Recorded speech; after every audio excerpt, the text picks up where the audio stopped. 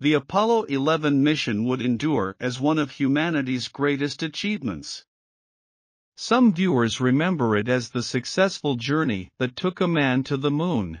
Apollo 11 witnessed Neil Armstrong and Buzz Aldrin become courageous pioneers who etched their name in history by being the first to walk on the lunar surface.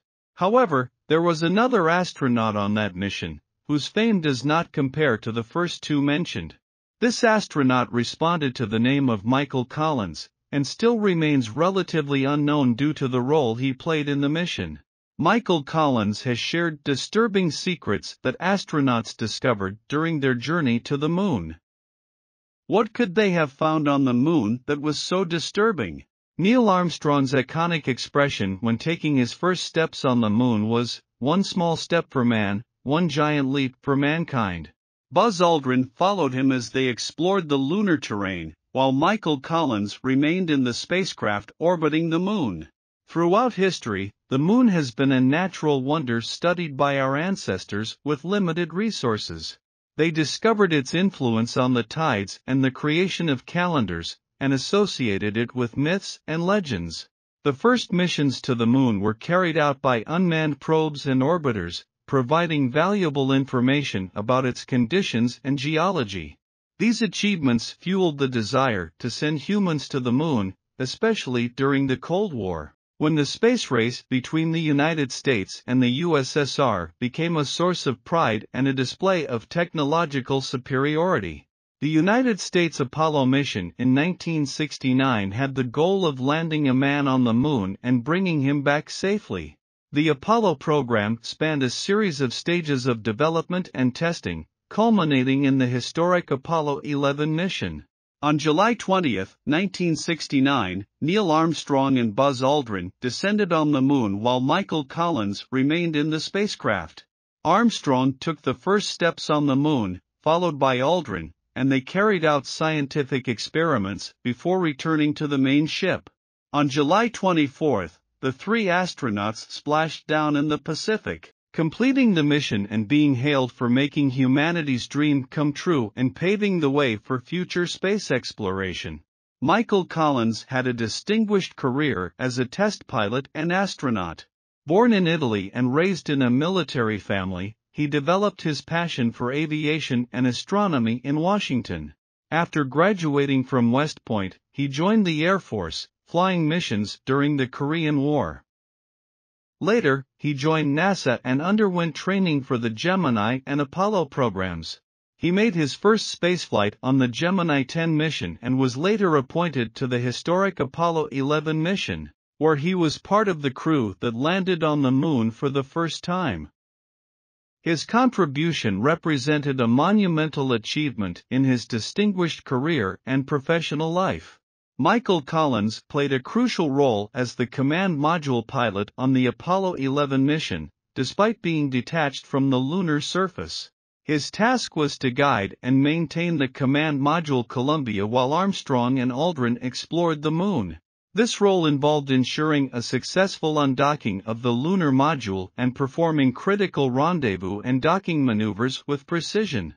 Collins had an extensive list of responsibilities, monitoring systems and maintaining constant communication with mission control. Without his work, the mission would not have been as successful, as any rendezvous and docking errors could have endangered not only the entire mission, but also the safety of his fellow astronauts. Michael Collins' role in the Apollo 11 mission went beyond mere mechanical tasks. As the pilot of the command module, he made sure that he was in perfect shape, since it was his only way back to Earth. In addition, he played a crucial role as the main source of communication between the crew and mission control, transmitting valuable observations and photographs of the moon in real time. Despite not having the opportunity to explore the lunar surface, Collins carried out his responsibilities with coolness and composure, understanding the importance of his role as go-between and demonstrating unwavering dedication. Michael Collins was instrumental in the success of the Apollo 11 mission. He played a crucial role in the transterrestrial injection maneuver, which was essential for returning to Earth from lunar orbit. Although he was physically separated from his companions on the Moon, Collins kept the ship in lunar orbit for 21 hours, experiencing moments of profound solitude. Despite being in the background, his dedication and technical skills proved vital to the accomplishment of the mission. Collins personifies the collaborative and collective spirit of the expedition, and his introspection during his solitary time on the ship surely left a deep impression on him. Collins became the loneliest human in history, on the far side of the Moon, with no connection to anyone due to no radio signal on that side. Surprisingly, however, Collins describes his experience as lonely serenity rather than desolation. He was unable to communicate with his teammates or with mission control on Earth during each orbit due to the absence of radio transmissions. Despite never setting foot on the far side of the Moon, he became the first person to see it completely alone. On the Apollo 8 mission, the crew orbited the Moon without leaving the spacecraft and experienced radio silence together. Collins, on the other hand, could only receive communication when he reached the near side of the Moon, facing Earth. The far side of the Moon is quiet both in terms of radio and interference, making it an ideal location for radio astronomy. Weak signals from the Sun and other sources can be detected without interference from human activities. In contrast, the near side of the Moon faces radio interference from Earth, which would make it difficult to get accurate readings for other signals. The far side of the Moon lacks a substantial ionosphere, making it a site characterized by radio silence and utter calm that has captured the interest of astronomers. In 2019, China became the first to land a rover on the far side of the Moon as part of the Chang'e 4 mission.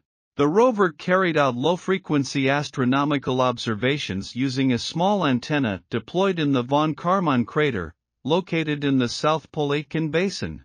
In addition, the rover communicated with Earth via a relay satellite positioned at the L2 Lagrange point, where gravitational forces balance. The far side of the Moon is mysterious and provides unique opportunities for exploration, albeit with communication challenges. Collins was the first to experience the intense loneliness there, but he found serenity and a new perspective as he floated in space, observing Earth from a distance. He knew how to appreciate the beauty of our planet and reflect on his position in the vast universe. Despite the loneliness, he kept busy and focused on the success of the Apollo 11 mission, preparing for docking with his crewmates. Collins enjoyed the quiet moments in the space and found peace and contentment in solitude. While orbiting the Moon, he was privileged to witness the far side of the Moon in all its splendor, a rugged and cratered landscape that remained hidden from Earth. While orbiting the Moon, Collins saw the Earth as a small, fragile blue ball in the vastness of space, an impressive sight that left a deep impression on him.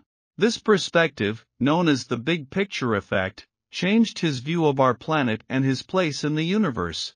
He felt connected to all life on Earth and developed a strong sense of environmental responsibility. After the Apollo 11 mission, he became a passionate advocate for conserving the Earth, urging to protect it and make decisions that preserve its natural balance.